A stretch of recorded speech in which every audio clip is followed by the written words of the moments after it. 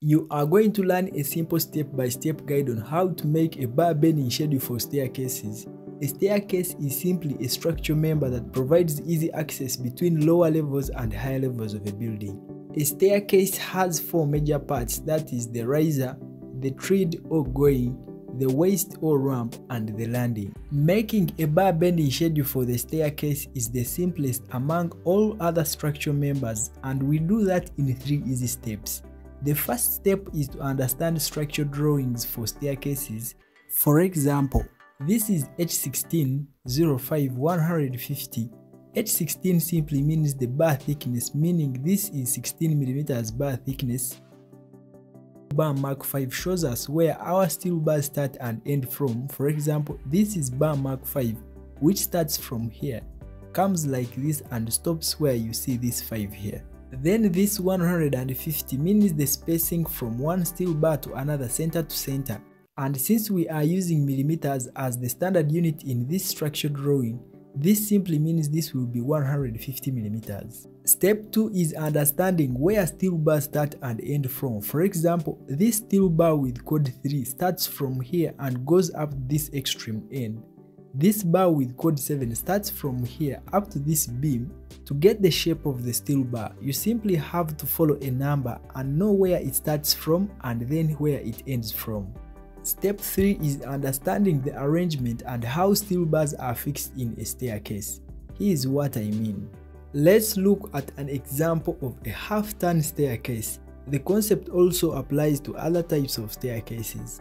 This is its cross-section or side view, and this is its top view. We use spacers or concrete covers of 50 mm everywhere below the ground, and then 25 mm everywhere above the ground. This is the riser, this is the going, this is the waist, and this is the landing. A typical half-turn staircase usually has bottom bars which act as a foundation for the staircase, top distribution bars, bottom bars here, and then with a gap here. This part usually has a gap depending on the structure drawing details with no top bars here. This is the landing, and then at this extreme end there is always a beam which sits on a masonry wall. This beam here at the end is always supported by 2 columns.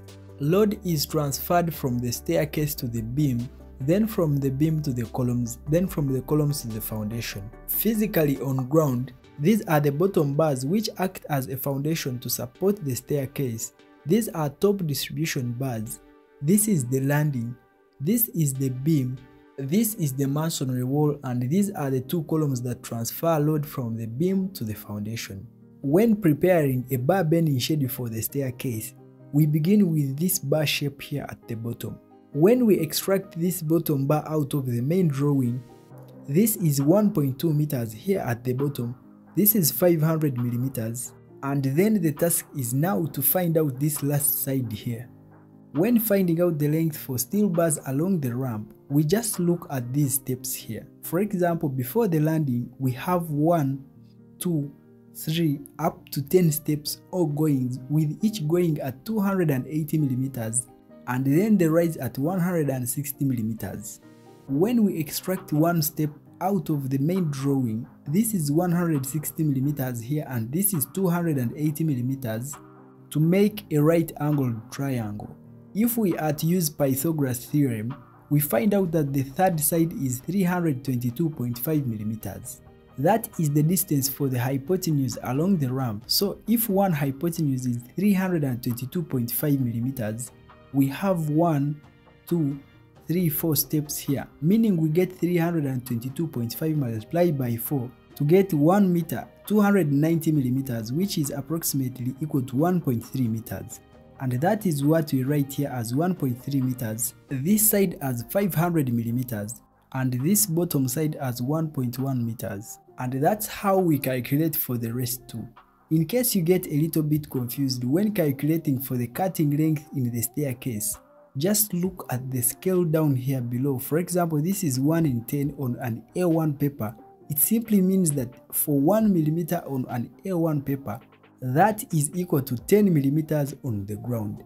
Therefore, where things confuse you, simply get a ruler Make your measurement on the specified paper size and then multiply that by the scale.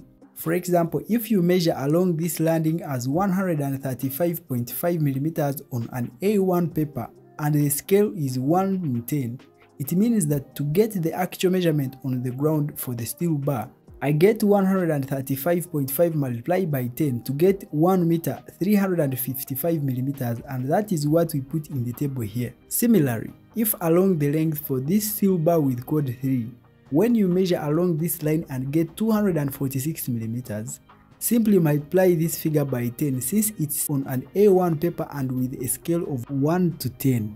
So the answer here will be 246 multiplied by 10 to get 2 meter 460 mm, and that is what we write here in the table. You have to keep in mind that most times not every measurement is given in the structured drawing, and that's why we find them on our own.